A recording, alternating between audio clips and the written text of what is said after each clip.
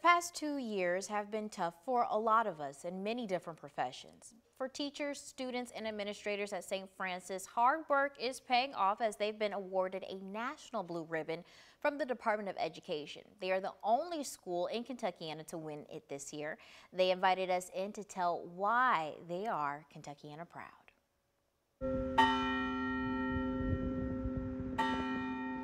Inside St. Francis of Assisi on Bardstown Road, the accomplishment of a Department of Education Blue Ribbon Award isn't taken lightly by the 8th graders. Being part of a Blue Ribbon school means staying confident during hard times. Our determination, patience, respect, and perseverance we pass on to this school. It shows how much we truly work towards excellence and giving your best even when no one else is. It means to not only work for your teachers, but also work for yourself. One that is often dismissed as wholly benign has shown through with the aids of vigor, perseverance, and support. Impressive, but not unexpected from a group of students who are winning their second blue ribbon while part of this student body.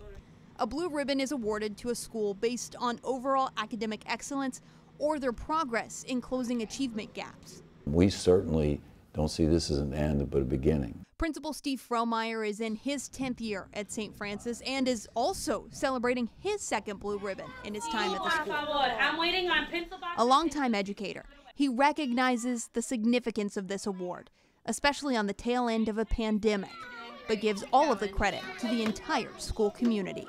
We've been through some hard times, and people have still pulled together and stuck with us. And I think you can't underscore the value of people working together and community building in terms of success. While the celebrations throughout the year will come. Are you ready for a snack?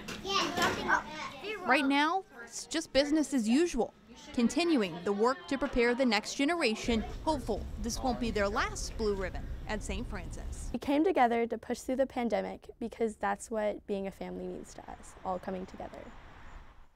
Only 24 private schools in the country made the list this year. And for more of our Kentuckiana Proud stories, you can visit WHS11.com or you can watch them live on Tuesday mornings right here on GMK.